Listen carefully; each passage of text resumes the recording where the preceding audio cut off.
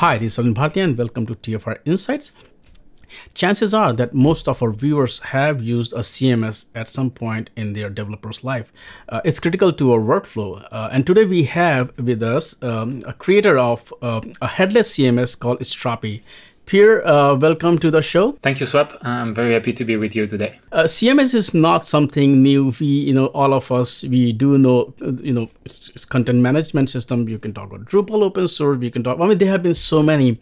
So I just want to know that what was the pain point? What was the problem that you saw that you wanted to solve despite the availability of all the CMSs that you wanted to create something new? So tell us a bit about the history and story of Strapi. Sure. So traditionally, CMSs have been around for decades, but now the content has not only to be displayed on websites, but also on mobile applications, on connected devices, and even the way to create a website really changed over the past few years because developers want to use modern front-end frameworks such as React, Angular, or Vue.js. And all of those technologies are designed to be connected to APIs to get the content and to display it their own way. So where in the traditional CMS, you have a backend to manage the content and a front-end to display it. Now, those two things are really separated. So you have all of these front-end possibilities, and the new CMSs, which are named Headless CMSs, don't have a front end anymore, but instead have an API which makes the content available to all of these platforms. And so when we created Strapi in 2015, so we really had this need. So we were working as freelance developers, using a lot of traditional CMSs. But as soon as we had to do a mobile application or a modern website, then, it was just two incompatible worlds. So we decided to create our own piece of software. We started using it for some clients projects, and then we decided to publish it on GitHub, and that was the beginning of Strapi. So how much of this Strapi work was totally ground up work, or did you leverage some existing open source technologies as well? We do use a lot of open source technologies in Strapi. So the API of Strapi is based on Node.js. So we use Koa as a framework. We use Bookshelf and Mongoose as an ORM. Strapi can also be connected to any open source database, including SQLite, MySQL, MongoDB, or PostgreSQL. And the dashboard of Strapi is made with React. So we've been using open source technologies from the beginning, and we truly believe in open source. And you said you open sourced it on GitHub. Is it fully open source, or there are some components which are not open source? Strapi is completely open source. So all of the code base we developed with the community is available on GitHub. So this year we are going to introduce an enterprise edition, which will be an extension of the open source project. And the code base will be also available on GitHub. Obviously, it will be under a proprietary license, but the code will be developed in the open. So which license do you currently use for the open source project? MIT, because we truly believe in open source and we do not want any friction for the usage or the contributions to the open source project. Traditionally, we have seen that open source, I will just talk about open source for a while before moving to Strapi and some of its features. Traditionally, we have seen the model of open source. There's a couple of models. One is, kind of Red Hat model, which is purely open source, and then you offer subscription on top of that, and then open core model, and then there are different models where the core is proprietary, where everything around is open. So it looks like in your case that Strapi, the project will remain open source, but the enterprise version will be proprietary.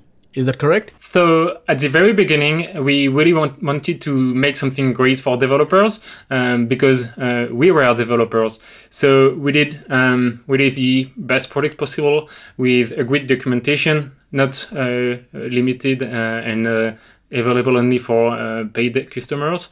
So making something great for all this community was definitely our priority.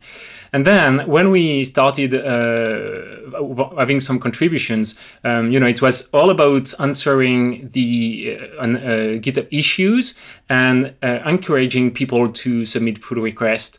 So if someone has an issue, then you can provide them guidance to solve this issue and so they can do their first pull request. And then when they start making pull requests, you can expect more and more from the same contributor. So this is super exciting. So I think we really did a very good job at this. And then when you want to convert your users to paid features, I think it's really a matter of features. So at the beginning, you will have lots of requests, and then you will start seeing requests from product managers, marketing teams, and this is when we started to understand that we really had to start developing paid features. So now most of the requests regarding the enterprise edition are from product managers. So this is how we convert these people to the paid edition. Is there any clear path, like for example, a developer using the free version, free of cost version, and they want to become a paid user? The enterprise edition is just an extension of the community edition, which means you just easily get access to a set of advanced features, and you don't have to change anything in your own project, in your existing projects. So just click on a button to subscribe, and you get access to a new set of features. Can you talk about who is using it? Can you kind of like what kind of workloads makes more sense? I don't know if you can name any user, but that would be great too. Thousands of companies are using Strapi all over the world. So just to name a few, IBM, the NASA, Yahoo, Discovery channels are using Strapi.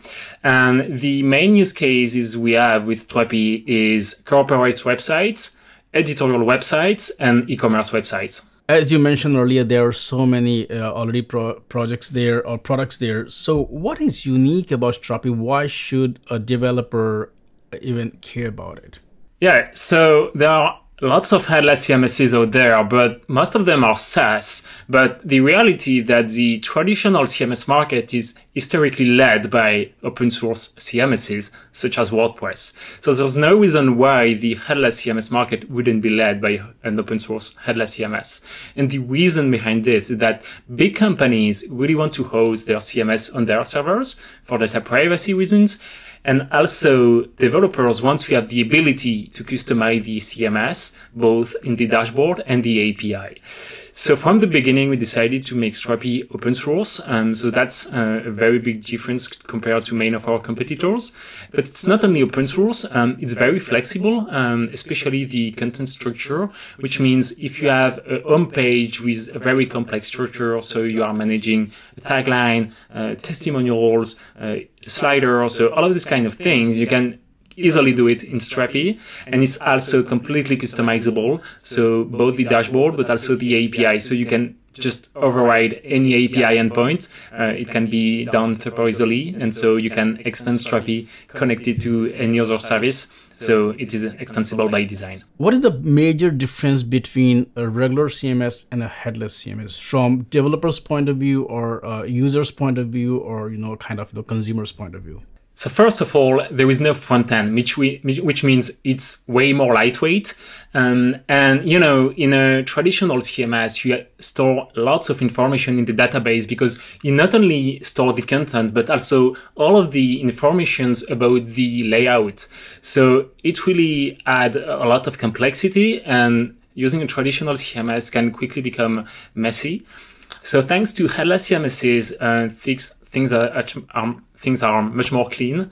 And also, most of the traditional CMSs are based on PHP, which unfortunately is a bit slow. So we decided to go with Node.js for Strapi, which makes it way faster, especially for APIs.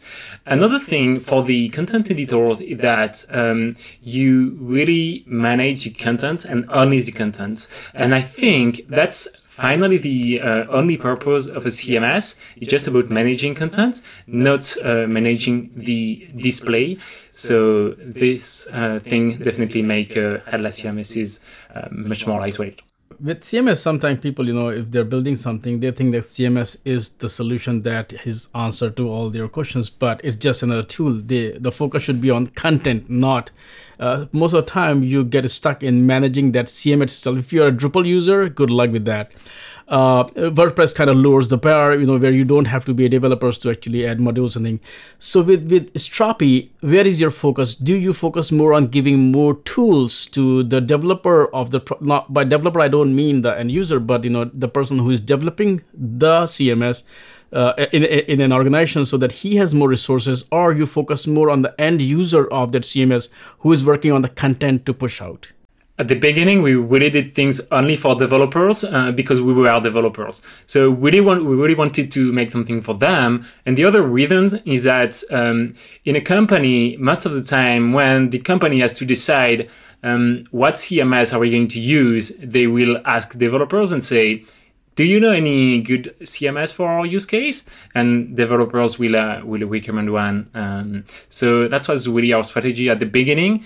But now we see more and more content editors asking for content management features. So we are not only developer focused anymore.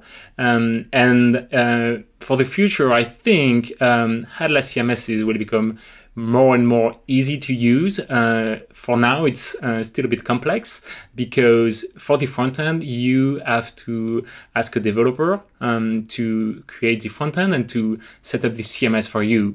But what I think is that in a few years, you will use a headless CMS and you won't even know you are using headless CMS, because within a few clicks, you will have the ability to choose the design and to automatically configure your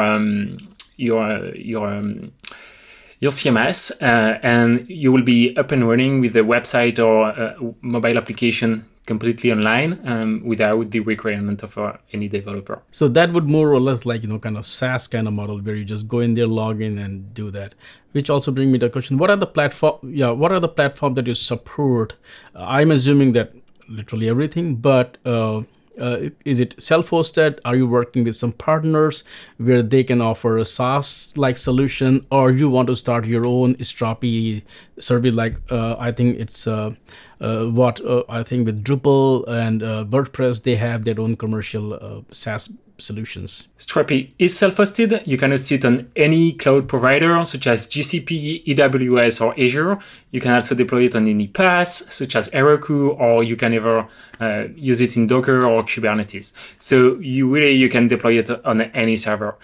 We don't have any partnership with any cloud provider. What we do provide in the meantime is one-click deploy buttons. So within one click, for example, you can deploy a Strapi instance on DigitalOcean without coding anything. And in the future, we will have a hosted version of Strapi. And so that's something which will come later. Right. Now I'll come back to the point of plugins that you mentioned earlier, because plugin ecosystem is critical to any CMS, because that's extend the functionality. What kind of marketplace is there? Is it like, just similar to what we have seen in the industry, where the community which can build any plugin, you can build your own plugin, or you can buy plugin? Yes, this is definitely what we plan to do, because if you take a look at WordPress, what made the success of WordPress is not WordPress itself, but it really is the ecosystem of plugins and themes that are available for WordPress. So we do plan to have our own marketplace, so it will be a kind of app store. I think Magento did a really good job at this. Our main challenge, I think, will be to certify some plugins to make sure the quality is high, but this is something we are very confident with. And that way, everyone will have the ability to install any plugin or to publish and share their plugin. So that's going to be super powerful. There are so many competing projects in terms of CMS, which also mean that a lot of users might migrate from existing CMS for whatever reason. Some users, or many users that we already do, is they mix and match the plugins, CMS, depending on what kind of workload they are running on. So in terms of Strapi, do you offer a migration path from other CMSs? At the same time, can people also mix two different CMSs with Strapi, and they are able to share database, because database is, I think, of real value with any CMS? Yeah, so now we see a lot of companies migrating just sections of their websites or apps from their current CMS to Strapi. So it's a great way to slowly migrate the content. And what we will do in the future is that we will have importers, which means you can easily migrate all of your content from a CMS to Strapi. So that's definitely in our plans. Excellent. One last question before we wrap this up is security is very, very critical when it comes to CMSs. So what are you doing? Because it's not just that, but with WordPress, they have adopted where they keep it updated automatically. Sometimes many users do not bother to go and check all the plugins. So do you have anything for security to ensure that Strapi will be a kind of relatively secure than other CMSs?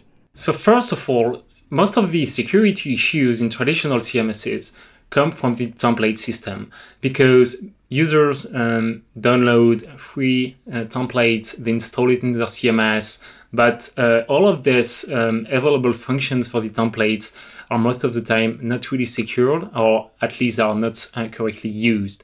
So in Headless CMS, because you don't have a front end, then you don't have all of the security issues. Another thing is that in Headless CMS like Strapi, all of the API endpoints are secured by default, which means you cannot even get the content or push content into the CMS.